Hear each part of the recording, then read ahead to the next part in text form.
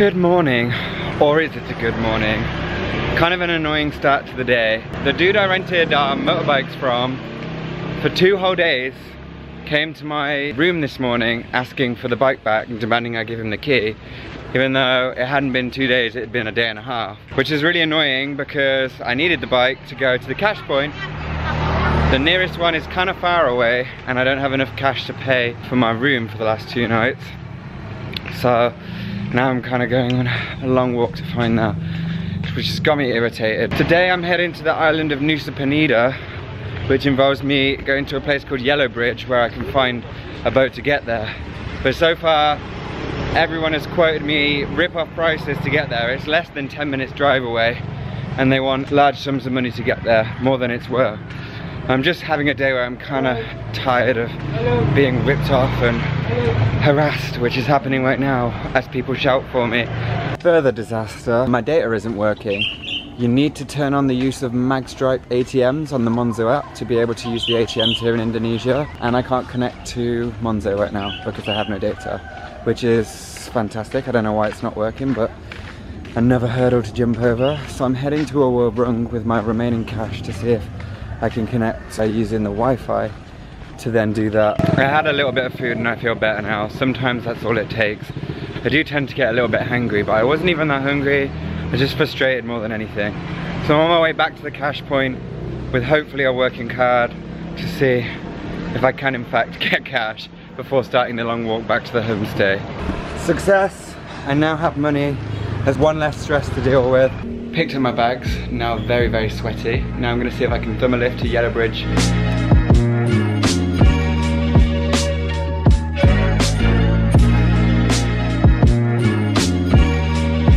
After trying to hitchhike for a while, I realised that nothing is free in Indonesia, no matter how hard you try. But eventually, one of the workers from the hostel came out and gave me the price that I wanted after making me wait for a little while. So now I'm just getting a public boat over to Nusa Penida. This guy, right here, he was one of the people that pulled over while I was hitchhiking and told me he was going in the opposite direction to Yellow Bridge, but he would take me there for 100k. And now he's here by coincidence.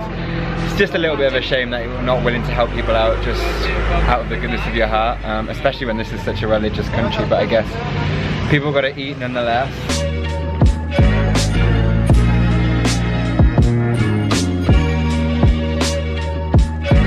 Well, at long last I made it to Nusa Penida Island. I had to wait maybe an hour and a half for the boat to be full up enough, which wasn't so bad because I was just practicing chilling playing my guitar, but turns out it wasn't 50,000 at all. When I got off the boat, the driver asked me for 75 and, you know, I'd already taken the boat, so I couldn't argue with it as much as I tried, and had watched every other passenger get off the boat and pay 20,000, but I guess that's just the way that they do things here. It is really, really frustrating. I'm trying not to let it get to me, but it's just the way the country works, I guess. But I'm gonna continue haggling as best as I can.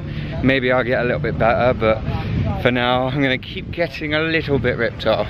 Scooter time, 70,000 per day for 2 days. My hostel is about 2 miles away, so it's easier for me if I just get a scooter now and drive there. This guy's hooking me up with a good price. A giant bug or something similar flew into my eye on the way, which really, really hurt. But about 10 minutes down the road, I've arrived here at Full Moon Bungalows. I'm staying in a dorm room tonight. On the way up, I passed a load of dive shops and also free diving shops, which I'd really like to do because I've heard the diving here is really, really good. But actually, I think I busted a rib surfing in Canggu, and if I go under any kind of pressure, that's really gonna hurt it. But also my sister told me that you can get something like a, I don't know the name, but air in your lung, and if you dive with it, it can kill you. So I'm gonna give diving a miss for now, which is a shame, but definitely gonna get that free diving course done at some point. It's just one thing after another today. I'm all checked into my new place. It looks pretty nice, but they've just told me that there's no keys for the lockers because people have already lost all of them, so basically there's nowhere for me to put any valuables, and the dorm itself doesn't lock, so if anyone wants some free shit, come get it basically. I'm gonna take, I think maybe like a half hour, 40-minute de-grumpify rest, and then hopefully I'll feel ready and energized to take on the day. There are definitely some days that test you as a traveler, but you know, out of everything that's gone wrong today, there could have been so much more that have gone wrong, and at least it's not raining, even though now I have in fact jinxed it. It's definitely better to have a stressful day as a traveler doing something that you love, than a boring day doing something that you hate. So I'm still going to count my blessings and be very grateful for the fact that I'm here. Alright, well, it doesn't appear that there's too much going on in my hostel right now, and there's not many people around. There's actually one guy in my room who's just straight up passed out. So I am going to go back on the bike and head for a little explore. There's some really pretty sights in and around Nusa Penida, so I'm going to go check them out now. So I just arrived at the parking spot for Giri Putri, it's called. That was a recommendation of a temple given to me by Backpacker Tampan. Thank you for that. If you haven't checked out his channel, do already. But I got here and I have to rent a sarong. I'm gonna guess this is just traditional attire. I kind of like it looks good, it suits me. I'm pretty sure this is going to be a Hindu temple because Hindu is the primary religion of the Bali area, despite the fact that the rest of Indonesia is a Muslim country, and it's actually the most populous Muslim country in the world.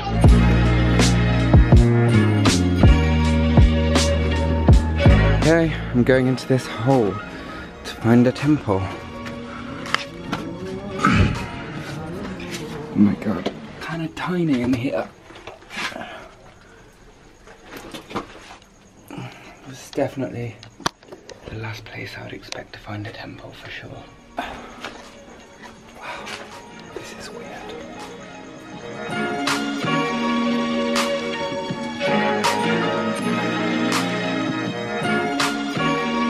This is huge. It's crazy. When I said I was coming to a temple, I did not expect it to be inside a cave. And there are bats everywhere. So when you first get inside the temple after collecting your sarong, you have to sign in your name and leave a little donation. They don't really say how much, but they do give you a free water. And then just before entering the little hole that you go in, they actually splashed me with holy water, which I wasn't expecting. So that was cool. I wonder if people actually come inside here to pray though, because it's like kind of damp and you might, I don't know, get a little bit muddy. It doesn't seem like there's any sort of prayer area or area of worship, but there's no information around and the people don't actually speak any English, so I can't really find out too much about why it exists or what the purpose of it is, or if it's particularly religious for a specific reason. Okay, this is looking like a little more of an area that people might conduct some sort of ceremony, and maybe this is some kind of altar. I don't know. It's hard to say.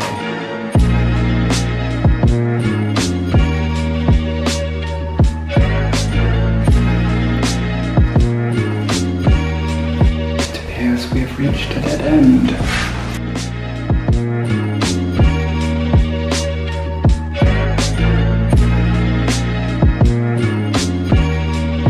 Normally, in cave environments, it gets quite a bit cooler when you're underground and no sunlight, but this one is equally hot and equally humid, hence why I'm still sweating quite a lot. And there's actually fans dotted around the place. It's kind of a tight squeeze to get in and out of this entrance exit way. It's only a tiny little gap, and I'm not a little dude.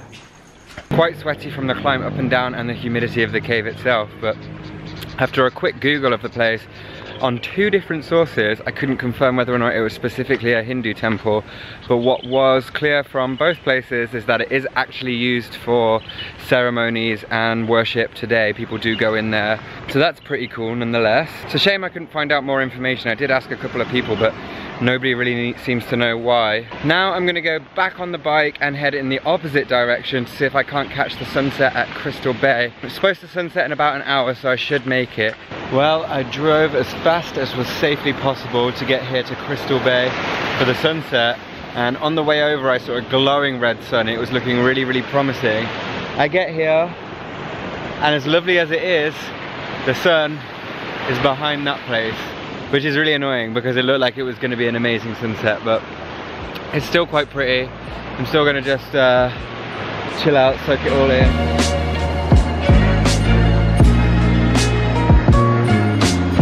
As the sun is setting now, it is time for me to say goodbye.